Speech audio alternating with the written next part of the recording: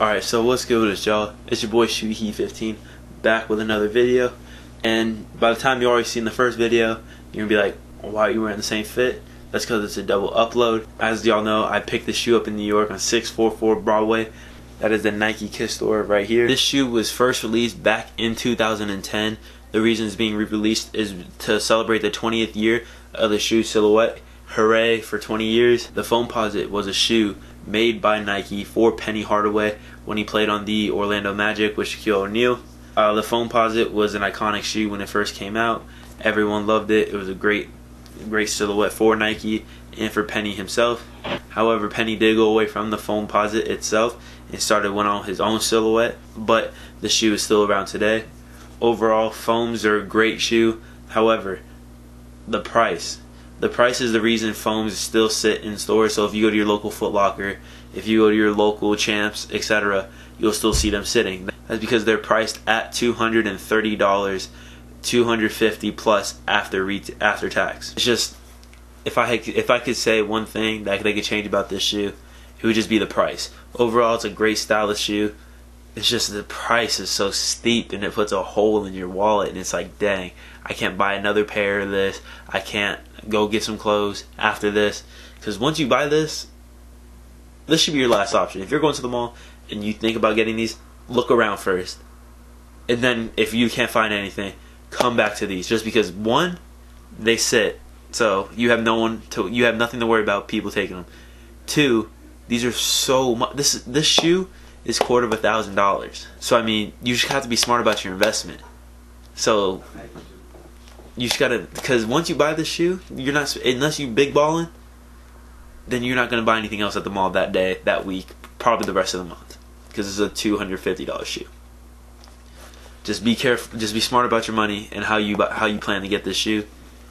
But that's the one thing I would have to change, is the price range on this shoe. However, if they were to go back down to the price that Jordans are today, which are $190, I believe foams would sell out, and you wouldn't have a lot of pairs sitting. But that's just the world we live in, to where you see foams when you walk in wherever. So that means you can still get them whenever. Some sites will have them on sale. So like right now, there's a site, I believe it's Kicks USA. Kicks USA is having these on sale for $190.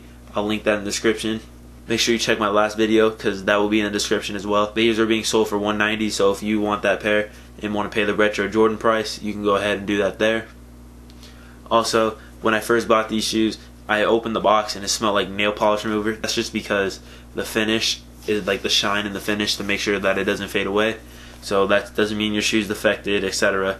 That just means it's protected, and that's what all that smell is to protect this from damage.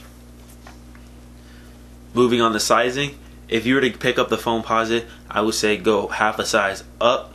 I stuck to my original size, and my toes aren't crammed, but I would rather prefer the 12.5, because the Foamposite right here on the toe box is more narrow compared to most shoes, so you won't have that toe wiggle room. But if you go up half a size, I ensure that you will have more comfort, etc. However, if you like to enjoy your foams loose like this, like I do, and like not tie them and just relax in them, then stick to your original size to where your heel doesn't come out of the back. On the side here, you got your carbon fiber panel, and on the bottom you got your icy blue soles. The best part about Foamposites, in my opinion, is the yellowing. So when they yellow, it shows wear, which is awesome. It's just like the Air Jordan 1. The more beat they get, it seems like the more attractive they are. So the more yellow this gets, the more like, whoa, those are like fresh. It is, because honestly, this shoe, the upper is amazing, just with this icy blue sole. It's just kind of like, if it was black, okay, I can live with it. It was like somewhat more clear, that would have been even better. But just because it's that standout blue, it's alright. I can live with it, but I'd rather have it black, or maybe even a little bit aged, in my opinion. Up early. FaceTime Nate. Yo, did you get my tweet? Did you get it? Yeah, I'm on Shoe Palace right now trying to get them. Do you think those are gonna sell? I don't know. Well, right now they're not, but I feel like they might in the end. Alright, because I saw that. I'm recording a video right now. I'm probably gonna put this in it, but I just saw it as I was doing my review, and I was just like, oh snap. Yeah. When are those supposed to release? Do you know? Like May something, like 26. They're not supposed to drop until like later in May. Snap. So you might want to grab those and just flip them fast. Yeah, I know. Yeah, grab those and then let me know what's up. Alright, I will. Alright, later. Alright, later. As you can see, sneakers are a hustle, man. Hey, it ain't nothing easy. As soon as you see that, boom. I will also be reviewing this shoe right here, the Jewel Air Force 1 in the pastel pink colorway. And I also will be dropping another video, not in the same day, but another video in the future on how to get shoes after they're sold out. I will show you my tips and techniques on how to do it, and I can pass them on to you to where y'all can get your sneaker game collection up. This has been your boy ShoeHeat15. Make sure to like, comment, and subscribe. Share with your friends, your mama, your daddy, your Uncle T. Tell everyone. Make sure you turn your post notifications on. Enjoy this B-roll, the Copper 1 Foamposite. I'm out. Peace.